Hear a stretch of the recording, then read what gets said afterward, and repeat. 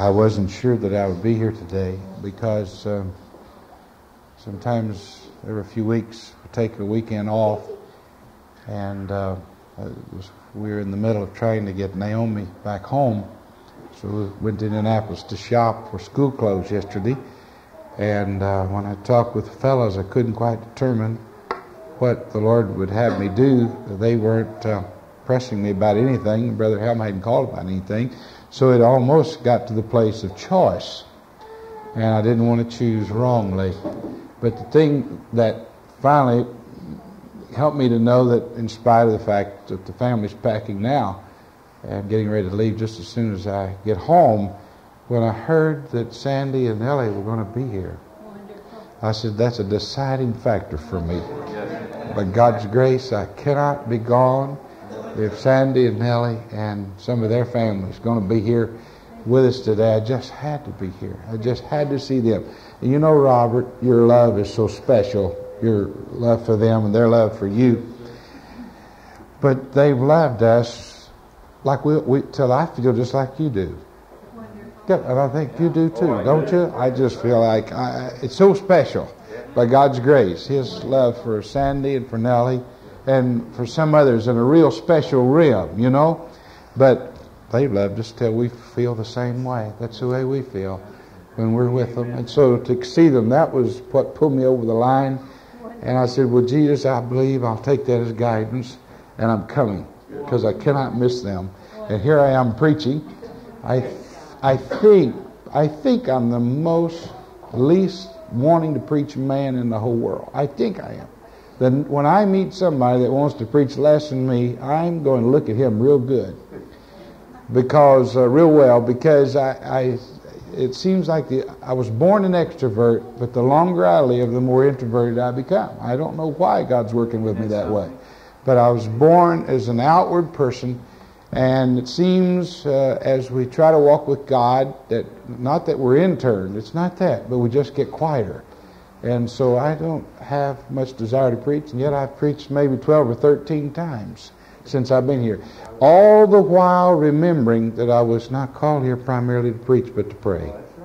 The primacy of our being here, the Holy Spirit said, come and pray. And so we have that in focus, and we have that in mind. But then again, the assignment of the book of Hebrews was given to us. I've thought about these things. What's the rationale? You know, not wondering in a carnal way, but knowing that something's deeper, something's more important than what we realize. And I think back to the assignment 2.5 years ago when I said to Brother Helm, after I've been preaching on Romans 2.5 years, what would Jesus have me preach now? Now, Romans was a difficult assignment. It's one of the hardest books in all of the New Testament. And so when I finished it, then he said to me, Vera, I think you were there with us. And he said, well, have you thought about preaching on Hebrews? Well, of course I hadn't, because I hardly know anybody that chooses Hebrews. And I read yesterday in one of the newest commentaries that Hebrews is the least chosen and the least preached upon in all the Bible. And that's really something. The least one of all the books of Scripture. At least it's one of the least. And there's a few others that are neglected there, maybe some of the shorter books. But it's one of the most important books. It's the only one that explains the priestly ministry of Christ. Paul alludes to it a time or two, and may have been back of this precious book here. But it's the only one that explains the high priestly ministry of Christ. It really is the book of meat, and maybe that's why it's neglected. It's the least understood book, maybe the least appreciated book, but it's the book of meat, and he says so. He said, you've become dull of hearing, you're like children, but in essence, he says, I'm going to feed you this meat anyway, because you need it for the hard days ahead.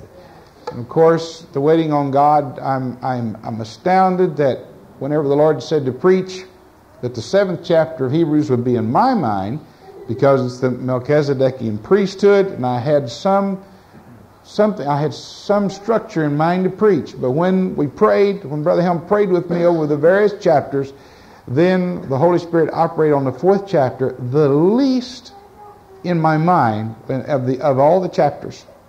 And I thought it was something. I'm watching these things myself. And yet as I stood to preach, there was one thing I could remember. There was one thing that he would bring to me, and that's the part where he says, and I was quoting from the Hebrew, "Oh, that men would hear my voice today and not harden their hearts."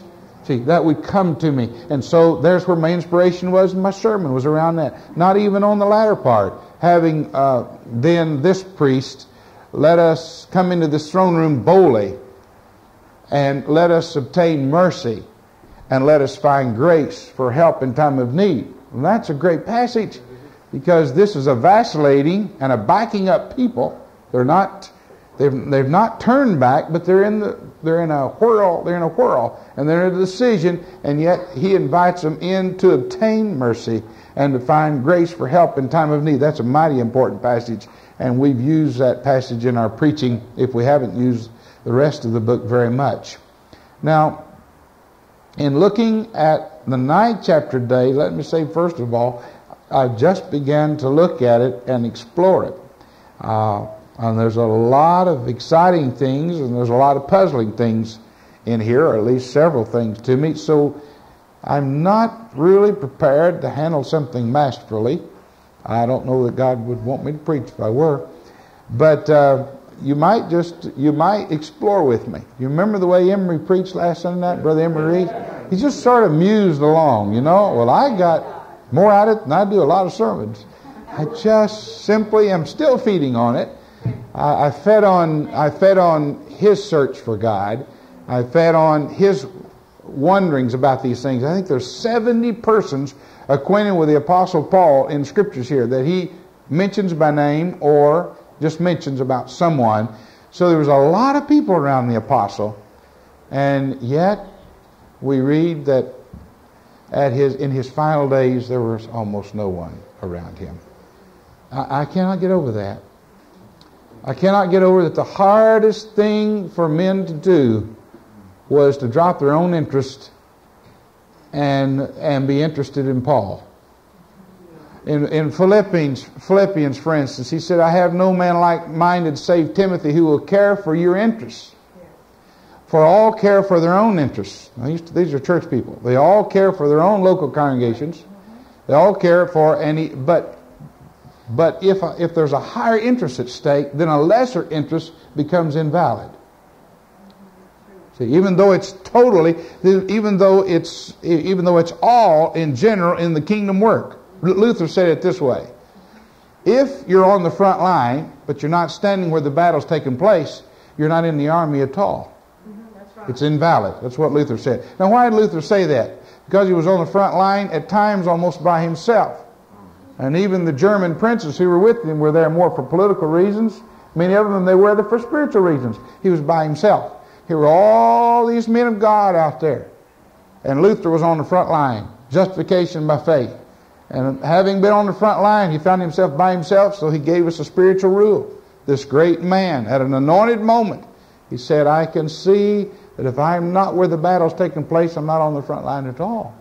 And it's really something to observe these things in Scripture. I was watching Emery, reason along these lines. When Demas left him for the light of the world, went for the lights of Thessalonica. Why such a sad chapter? I don't know whether Demas had known his name was going to be in Scripture forever and forever.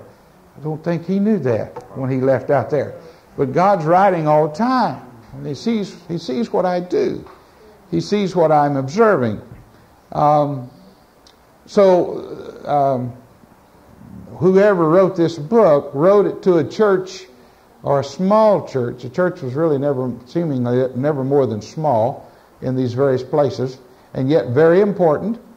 And he wrote it to them that they would come out of their halting experience, that they would press forward and lay aside these weights, and certainly the sin which does easily beset them, and run with endurance. Sandy said it a while ago. Run with endurance.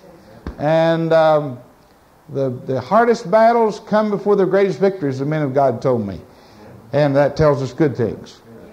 And here this book was assigned to me by the Holy Spirit, not by him. I think he must have been surprised. But as he went through it, because I've never heard him preach much out of this book. Nevertheless, the Holy Spirit said I was to try. And we're in the 8th chapter. Now we're in the 9th. And we're just beginning to study the 9th. Now when I say that, I mean it, because these first few verses are going to be on the Old Testament tabernacle. And there's a lot that we need to know about it. I don't know very much about it. Now I'm having to learn about it.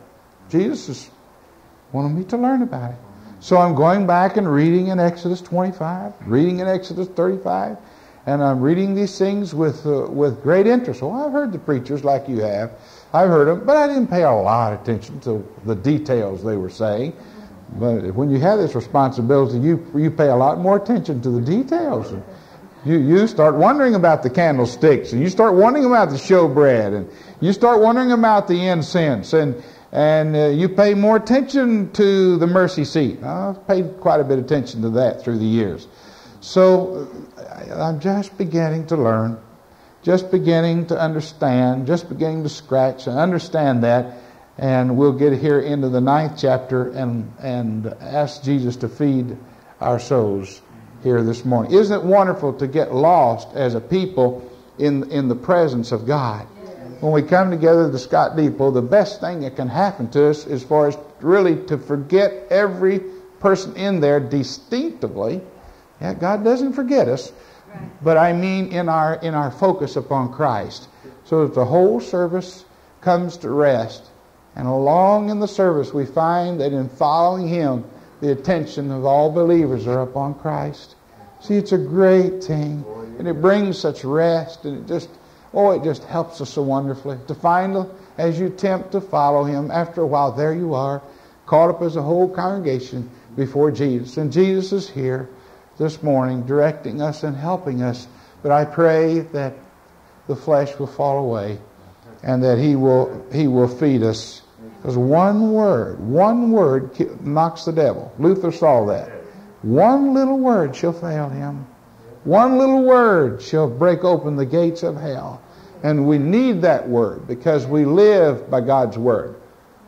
So every word that comes out of the mouth of the Father, that's what we live on. So every morning I'm looking for God's word. That's why our scripture lessons are so important, our family devotion. Every morning we need fresh word from God. So we just tend to fall so easily to the right or left.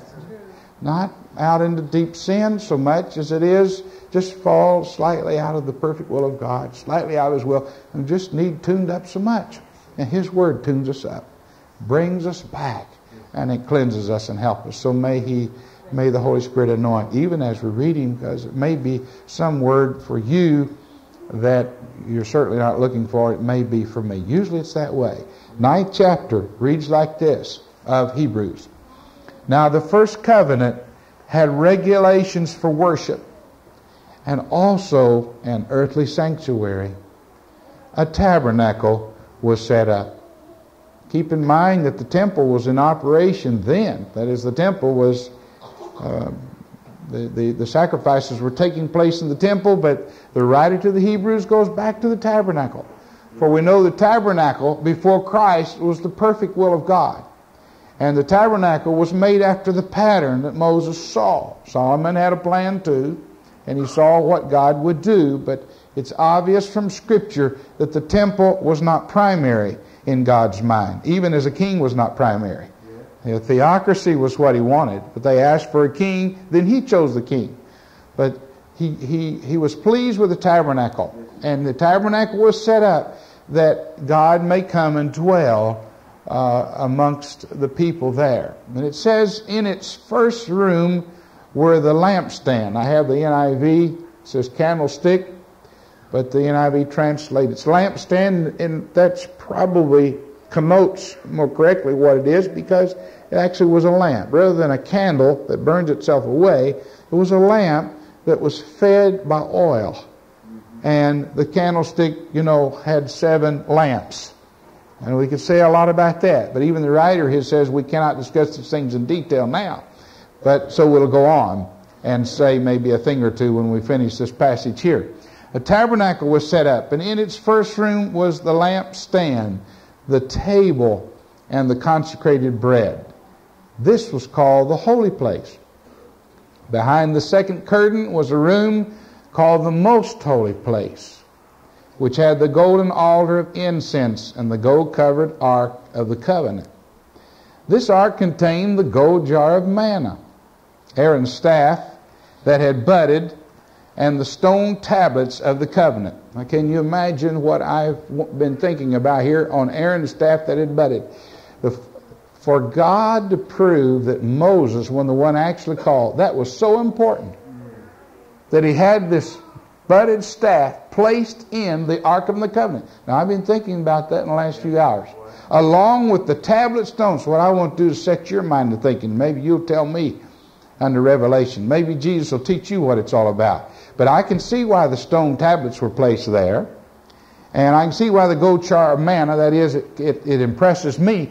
But to think that the rod that budded to prove that Moses was the one who was really in charge, he would want that in the Ark of the Covenant? Now that's really something. And I don't have the answer. I have a thought or two, which I'm not willing to give at this time.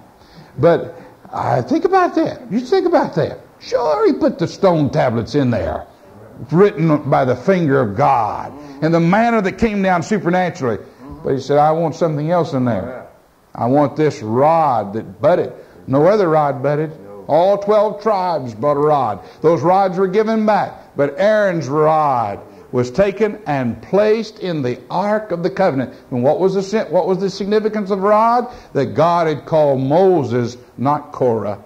Right. That God had called Moses, not someone else. Right. Moses was the one called. Miriam, not Aaron. Miriam challenged it once and got leprosy. Moses was able to pray for her in about a week. But that's very important. And never thought of it in my life till this week. Why is Aaron's rod in there? Tremendous. Well, a hint is that whom God calls, he calls. And woe be unto us if we try to put our own rod. See, woe be unto us. It must be once he makes the calling clear, woe be unto us if we try to usurp that call. See, it's a tremendous thing. But I didn't know it was that important until I was looking at it this week. See, I have a hint. This is like Emery a little bit, musing. I say, oh, Jesus, help me not to usurp thy calling by God's grace and by God's mercy. Serious thing to try to usurp a pastor. Serious thing to try to usurp a spiritual leader. It's serious. And God wants to help us very much by His grace and mercy. Now, that's only a hint, but that's an important hint. I think about my father's past life. That comes to my mind. I go, oh, Jesus, if they had known who my father was, what a difference it would have made. When Dad had a congregation in Portersville, Missouri, and God blessed it, where it went up over 300, and that was big in the early 50s. All of a sudden, the leading member of the congregation felt like they needed the leading, most popular preacher in all the movement. And my dad saw the handwriting on the wall, and he said goodbye. And here was his obedience that brought the prosperity. Here God had helped wonderfully. But my daddy was a humble man, and he wasn't at all times, he wasn't the greatest fire in the pulpit. They tell me he's got quite a bit of fire at home right now. I'm kind of thrilled about it. Said he's coming in at the age of 76, going on to 77. It's coming in pretty heavy on his feet. I mean, walking pretty brisk. And he's exhorting, and it's helping them wonderfully. But I remember when the challenge came to his ministry, and I thought, oh, but Daddy so graciously praise the Lord, thankful for what God did. Goodbye. He was gone. I don't know what the judgment's going to say about that. Don't know what the judgment's going to say about the neglect of my own father. I've tried not to neglect him. And whoever the man of God is, and part of my reason for being here is to help him, because I knew the responsibility when I thought about Sandy and Nellie being here. And I just thought of his responsibility. And I thought, well, Jesus, maybe you can get in there. If I can help John a little bit by God's grace, maybe that can pull me in, since I'm in the place of my own choice, So it looks like God's giving my own choice here by His grace and His mercy. Now, you almost got a sermon right there. Almost had something so important, if you got a hold of it, it'll save you a lot of trouble. It'll save a lot of heartache for the future as God leads and God's help us. Oh, bless His holy name. Hallelujah, hallelujah. But it goes on to say that the ark, after Aaron's staff and the stone tablets of the covenant, above the ark were the cherubim of the glory, overshadowing the atonement cover. But we cannot discuss these things in detail now. Now that doesn't mean that you and I can't go back and think over this. What He's done, they're well acquainted with all of this. But as He mentions these most important things about the most holy place, 2/3 of the temple itself, or the tabernacle, and the holy place and the most holy place, about 1/3. As He mentions these, it stirs their memory, because they're well acquainted with it. He hits the high points and it stirs them. Think of it now. They said there was a beautiful candlestick or lampstand in there.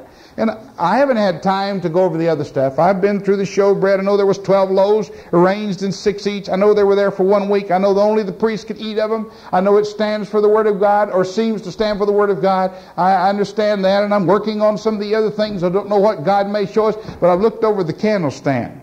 And I've tried to figure out how in the world you could take a block of gold and take a hammer and pound it out until it had 7 lamps pulling out from the side. I mean, 1 block of gold. I don't know how big it was. I know that Barclay says it would cost 5,000 pounds and about 50. And I don't know what that is now, but I've been from estimates all the way from 100,000 to $1 million if you pay the artist fees. 700,000 in gold. If you translate 125 pounds of gold, into what it is, that was quite a block. And how he ever took, and did you know that no artisan can do it now? No one. There's not a jeweler, there's not a person in all the world that can hammer that block of gold into a lampstand like that. And if you want to know what it was like, probably the closest we can come to it is the picture of where Titus raided Jerusalem and went in and got the candlestick, and you could see that in some of your books today. That menorah, it was probably very much like the one that was in the temple. But how he could pound that, I've thought about that. I've thought about how gold is and how its purity, as it's pounded out, you can be almost stretched indefinitely, go a long, long way, you know. I've thought about those things.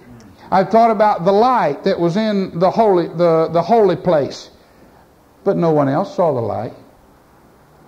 I thought about the candle that stood in there, but we never were in there, neither were they. All any of us ever have is a report.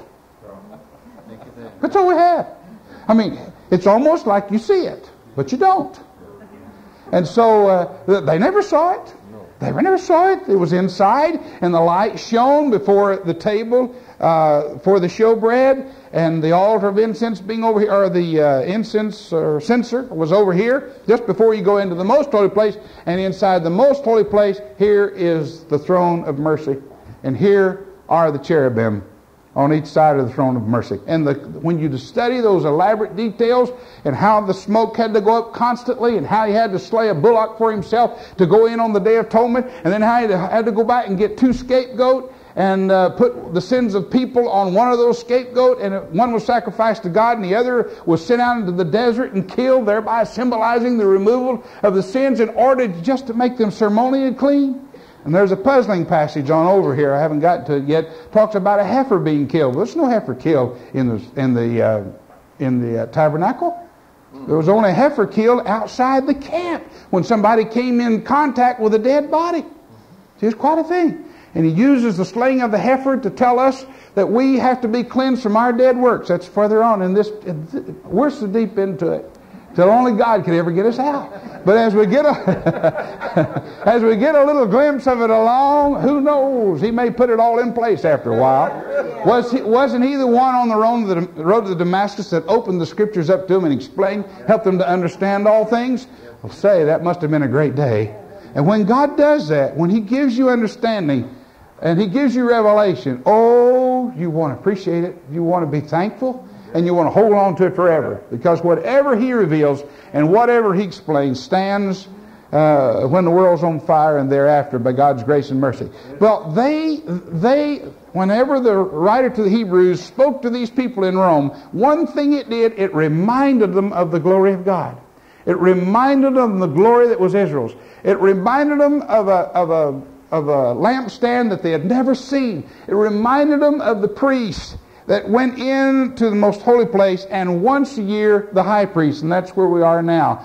But when he gets there in his writing, there's a shadow, or there's the sign of limitation that comes to him. Look, read with me on here, beginning with the 6th verse.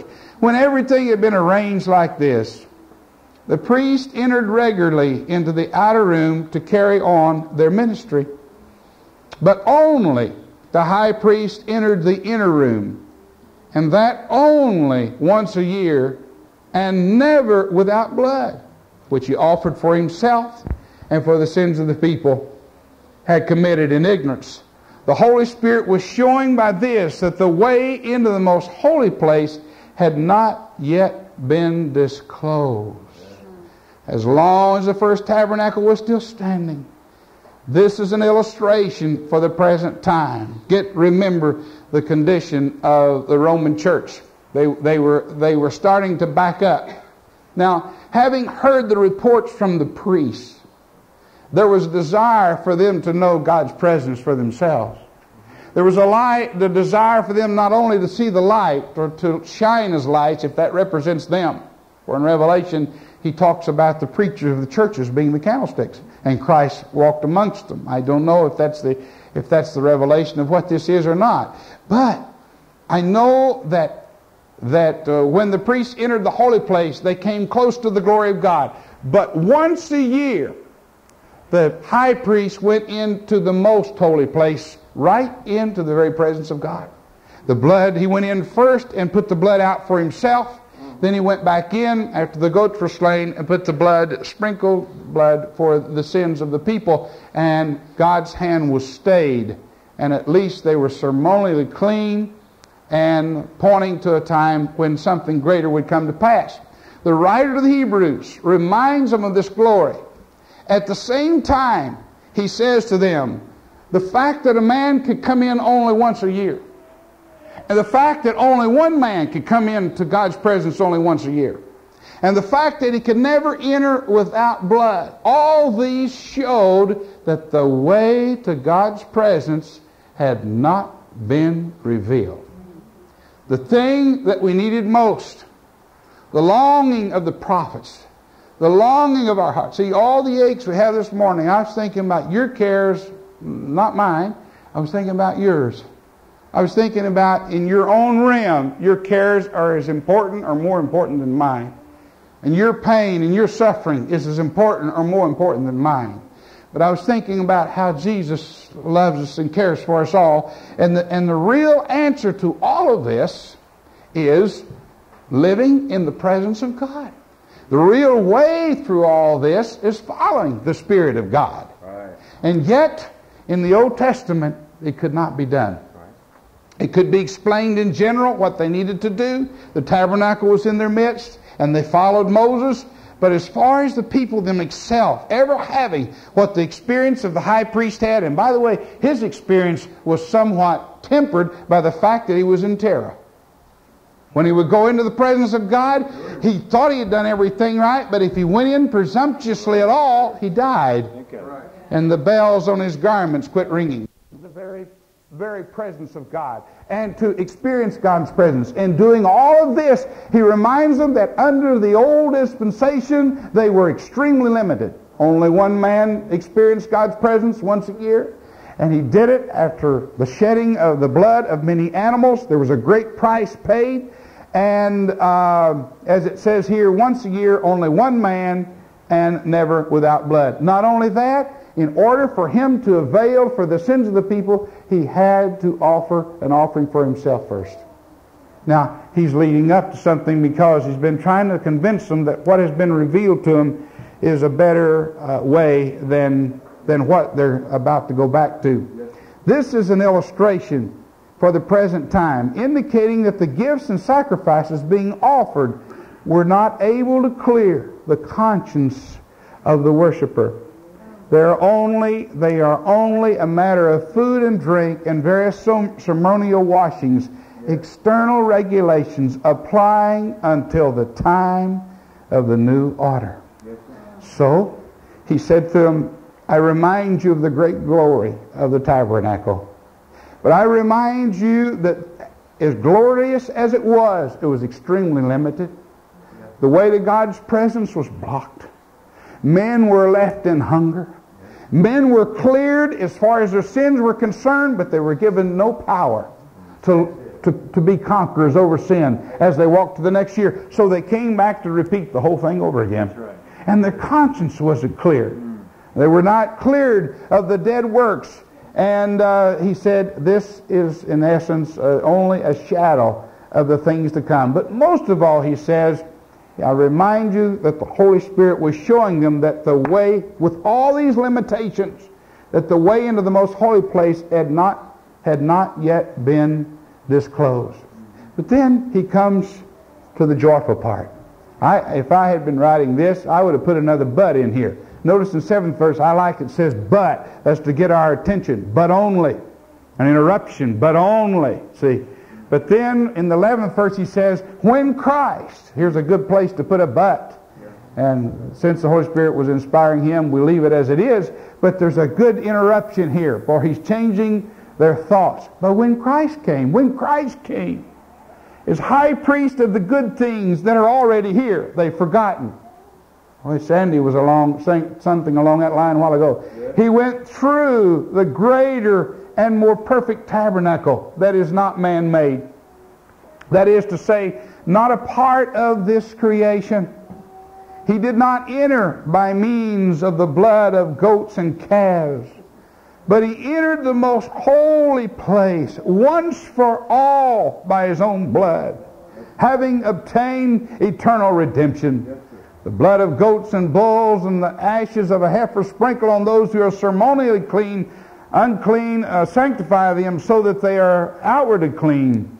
How much more then will the blood of Christ, who through the eternal Spirit offered himself unblemished to God, cleanse our consciences from acts that lead to death, or dead works as the King James says, so that we may experience God's presence, that we may serve the living God, that we may get the direction to find out how to make it true, this wilderness of life. That's all implied right here, and by God's mercy. Surely, as the Roman church listened, somebody must have been quickened. Surely, as that small house church of people who have been primarily Hebrew children, or maybe altogether people that had followed the Old Testament ways, surely someone must have been quickened. Surely someone must have said, I want more of this meat. Surely someone must have said, I see that we've been given a better thing. Surely someone must have said, oh my goodness, I've experienced the mighty power of God, more than the children of Israel have ever experienced. Surely someone said, let us press on. For he exhorts them to do that often. Surely someone must have remembered how great and how merciful God was. Surely someone must have mentioned, or must have thought of how great the price is, and how wonderful it was that the Hebrew children had to experience the death of thousands, I guess maybe millions of animals. And yet once his blood was shed, it was enough. Not of dumb, helpless animals who had no choice, for it was not a mechanical thing. But Christ, knowing that the price must be paid, offered himself, gave his own life.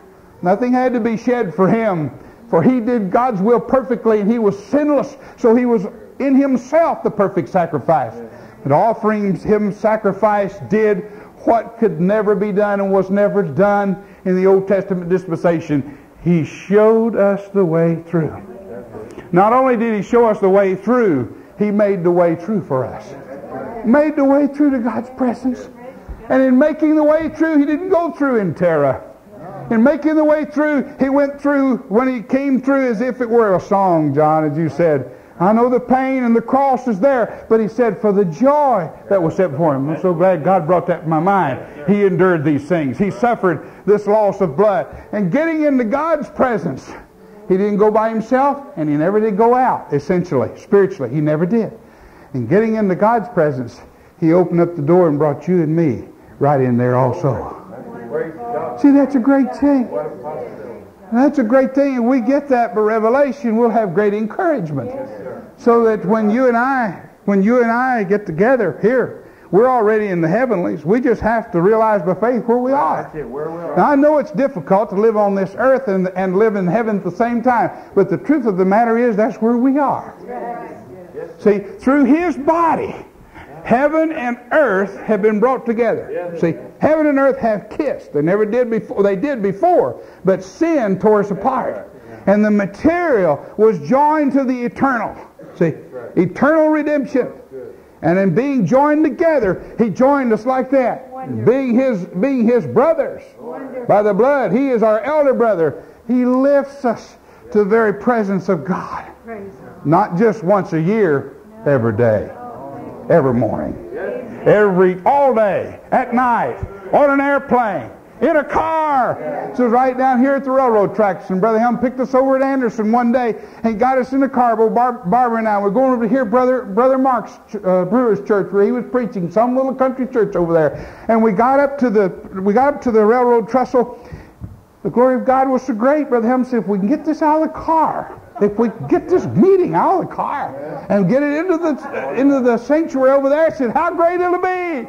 Oh, I remember. Oh, may I never forget. Sandy, your exhortation was so wonderful. May I never forget. Because you see, we were just nobodies. We really were. I had a coat that I couldn't button. Not because I had any waistline much. It's simply because I didn't have the money to buy. I never thought much about it. But I didn't have the money. My brother gave me my coat. It took my money to feed the family and to go to school. And I didn't have money to buy clothes. So I had a suit and a coat. Suit given to me by Ronnie, the coat by Terry. And I couldn't button them. I didn't worry about it. Don't button them now much anyway. I can button this one this morning because I've lost 7 or 8 pounds since I've been here. But I usually can't. But I'm taking back to the fact that this man of God loved us so much, and we were nobodies. I was about to be cast out. See, I was on a trail to try to follow God, and it didn't make any difference what I had to have. I wanted to be what God wanted me to be, and I wanted to follow, and it didn't make any difference the price. When tongues was so popular, I thought, well, if it takes that, I'll have that too. And a man of God told me from the West somewhere, he said, now son, don't get in search of a gift, just get in search of the Holy Spirit. See, that helped me. Reverend Gutenfelder told me that. He said, just be in search of the giver. But see, I didn't care what it was. I didn't do, well, whatever. I said, Jesus, by God's grace, I'm not concerned. Something's wrong. We're living in an operation of dead flesh and of dead works. How glad do you think I am that Jesus helped me? How glad you think I was when this man of God came by. When we went from Alaska through Memphis the other day and we stopped by way of Memphis, Tennessee, well, I sanctified the place afresh. Why? Because I walked on the banks of the Mississippi there, and it was right on those banks after I had read Rees Howe's Intercessor, I said, oh God, this man's dead. I said, Lord, if there's a man alive that loves Thee and walks with Thee like the men of the Old and New Testament, I want to meet him before I die. And I cried and prayed on those banks day after day after day. A young boy, not out of college yet, and not married yet, no children, yet I prayed, oh Jesus, I want to meet him before I die. That prayer was to be answered 6 years later.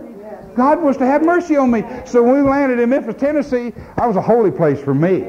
Said, oh, I've been on the banks of the Mississippi here, and I prayed, and God answered that prayer. But when we got to that railroad trestle out here, those tracks, when we got there, well, I remembered how great God's glory was. Oh, if I could be more simple. Oh, if I could just live in this sunshine. I can, but I'm thinking back on how glorious experience this was, and how the tree. It just seemed like talking. Nellie, we were over the rainbow. We were there. We were over the rainbow. And I know we didn't have the redemption of the body yet, but see, we were in the heavenlies, and Christ was guiding, and God was leading. You can't get any better than that unless the Holy Ghost revival come and Jesus comes back. Right in there, it'll get better. But it just seemed like to me, oh, it was so wonderful, and I kind of wanted everybody in it. And I try to get and tell a few people about it. I just start to tell people, and their eyes would go glassy. Do we know what I'm talking about? Say, oh, I said, you know, Jesus was in the car. That's nice. Well, that's more than nice. It never happened before Calvary. Never got in a car before Calvary. Not the way he was. When the blood of Jesus came, the glory of God. See, because of that shed blood, we were in the sanctuary of the Most High God right in an automobile. See, it's great. Jesus said the day is coming when you can worship Him anywhere. Oh, how great that He said, and it's now here. He was here. He was ready to die, and so that you and I could experience God's presence anywhere on the face of this earth, having asked forgiveness for our sins. And that's another aspect we're going to deal with, what it really means to thoroughly deal with these sins and to have them removed forever and forever, and to have not only forgiveness from God, but to have the guilt taken away. Cooper got a hold of that when he wrote, "There is a fountain filled with blood drawn from Emmanuel's veins, and sinners plunged beneath that flood lose all their guilty stains." I don't know that he kept the vision, according to what I read about his biography, but he had it once. Wonderful. May God help us to keep the vision. Yes. Help us. And in a sense, those who are in the remnant ministries, the ministries that are not accepted by organized Christianity, want to not downgrade or to be unappreciative of our heritage. They can't be, or we invalidate everything that's coming. But we do want to realize where God has brought us to. We do want to realize that unless the Holy Spirit's leading the service, we're serving Him all over again in dead works. Yes. We want to realize that as the works are dead, it becomes a barrier between us and God. And objectively, He's dealt with it. There's no need for that to be anymore. There's no need. The rules for worship are what? To follow the Holy Spirit. Wonderful. These were once for a time to be a schoolmaster to bring us to Christ. But when the way became clear, then we were to follow Him. Isn't it wonderful that He said no more hardly in the Bible than follow me? Yeah, let's follow me. Follow me. Follow me. And the way in worship is to follow Him. Follow Him. Follow Him. I knew there was a great need in my life. I knew that I could go to church, and I would wait. I would go to church for years, and I'd wait for some food to come to my soul. And maybe the preacher would preach on the latest political thing, or maybe he'd preach on something over here, something over there. And I loved him, and I waited, but I waited for that moment of glory, just for that tremor to come into my soul, where the food came down from heaven. But I waited, and I waited, and I waited. And if I ever hit a place, brother, you knew about it, because I was happy. Oh, I just wait, just searching for the crumb. Just searching for the crumb. I got very little, could find very little beneath the table. But I'll tell you, that one day God opened up a table, if you please. Brother Helm doesn't call it anything but a crumb, but to me it was a table compared to what I had. And the table was spread for us that night before the railroad tracks. The table was spread for us one night in our home. The night Ronald Reagan was elected governor of California. He came in that night. He'd been to hear E. Stanley Jones. And he came down to our house. And he stayed, I think, for about 5 hours. God opened up a wonderful table for us that night. Wasn't that wonderful? Oh, what a gracious thing. What a great truth. God was helping us and answering the desires of our heart. But oh, what we felt of God's presence. Yeah. See, where 2 or 3 are gathered, isn't it something that the Jewish people are required to have 10 people? But Christ said, where 2 or 3 are gathered together in my name, there am I in the midst of this. Isn't that a great thing? It's not anything down on them. To have a menu, that's a great thing. But oh, just think, 2 or 3 of us can get together and the glory falls. I mean, having all things clear, because we've been raised to the heavenlies with Him. Furthermore, we can find a way through. I know it's like a wilderness quite a bit, but in actuality, we've already arrived. We're already in the heavenlies with Christ Jesus. And there He rules. That's the reason He's crying through the writer of the Hebrews, oh, that men would hear my voice today. Why? Because there's a way through. Oh, that men would hear my voice today. I want you to know this goes in a straight line, not in circles. It's not a wilderness experience. It may seem like a wilderness. It may seem like worse than a wilderness. But in following Christ, there's a way through. We're on our way somewhere. There's purpose and there's glory and there's meaning. That's why I'm here. Come and pray. Go to Scott Depot. take trips abroad. Latest word from God, come to pray. If in fact the latest is just keep praying. Well, that's great. Now I want you to know that goes somewhere. That goes somewhere because He's directing from His session. Jesus said this goes somewhere. The Holy Ghost said this goes somewhere. So I know I'm in a wilderness. It's in a wilderness to live in a rented home in Parker and have school starting and have a nice home back home and having missed many of the conveniences and have problems to test your nerves because they've been raised to the heavenlies with Him. Furthermore, we can find a way through. I know it's like a wilderness quite a bit, but in actuality, we've already arrived. We're already in the heavenlies with Christ Jesus. And there He rules. That's the reason He's crying through the writer of the Hebrews, oh, that men would hear my voice today. Why? Because there's a way through. Oh, that men would hear my voice today. I want you to know this goes in a straight line, not in circles. It's not a wilderness experience. It may seem like a wilderness. It may seem like worse than a wilderness. But in following Christ, there's a way through. We're on our way somewhere. There's purpose and there's glory and there's meaning. That's why I'm here. Come and pray. Go to Scott Depot. Take trips abroad. Latest word from God, come to pray. If in fact the latest is just keep praying. Well, that's great. Now I want you to know that goes somewhere. That goes somewhere because He's directing from His session. Jesus said this goes somewhere. The Holy Ghost said this goes somewhere. So I know I'm in a wilderness. It's in a wilderness to live in a rented home in Parker and have school starting and have a nice home back home and having missed many of the conveniences and have problems to test your nerves and things, even though you've made it far more comfortable than it would have been. That's a situation. And not to know what to do. Latest problem is, how do we get Naomi a piano? Because we're so concerned about her piano. How do we do that? Betty doesn't have one. And you can't hardly get in on the school piano because they're teaching voice and piano after school. So we don't know just, that's not the supreme problem of the earth, I promise you. So we're not treating it like that. But now it's a certain problem. Then after this world can go this way and this world can go this way and it's going like this and it's going like this and first thing you know it's like this and then some other storm comes through and you've got to have help. But all the while above that is the leading of the Holy Spirit. Come and pray. Keep praying.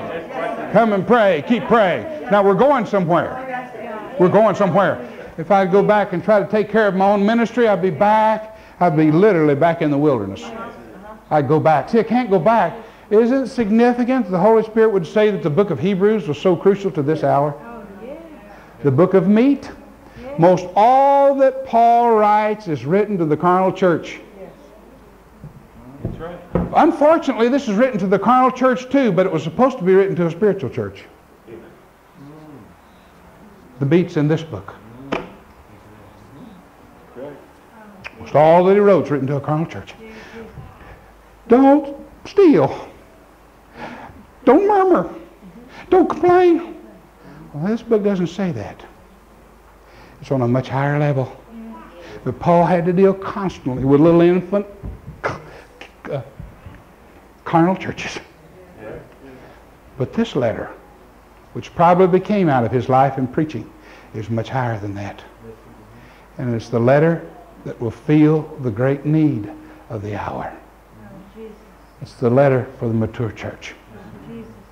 It's the letter for Christians who have been looking for the answers.